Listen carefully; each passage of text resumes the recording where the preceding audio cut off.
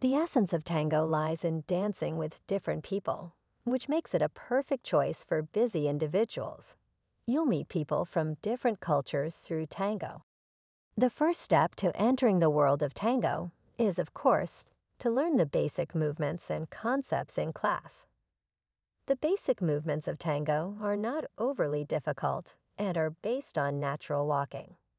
The more advanced themes focus on the interaction between two people. Since tango is a dance based on feelings, after the teacher has taught the concepts and principles, the most important thing is to practice with different people. Tango practice involves constantly changing dance partners because each person can bring a unique feeling to the dance. No one can teach you the feeling is the most important lesson in tango. As you become more skilled in your steps, it's not about challenging yourself with difficult moves, but rather ensuring that your dance partner feels comfortable and free when dancing with you. Every step in tango conveys an attitude, allowing the two people to understand and trust each other with each step. How do you know if the feeling you're giving to your partner is good? You can never dance with yourself, which is why every dance partner is so important. They reflect different aspects of your inner self like mirrors. The real occasion where tango happens is at a tango dance party or milonga.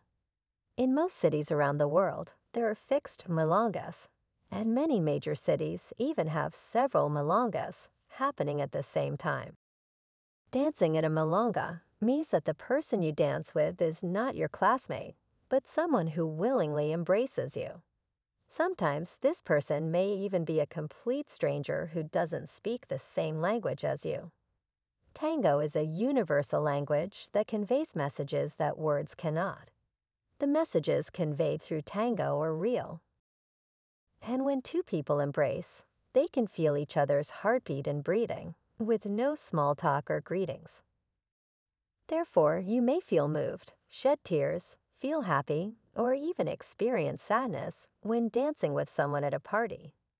Both you and the person you embrace have their own stories, and before a tango, you won't know how the story ends.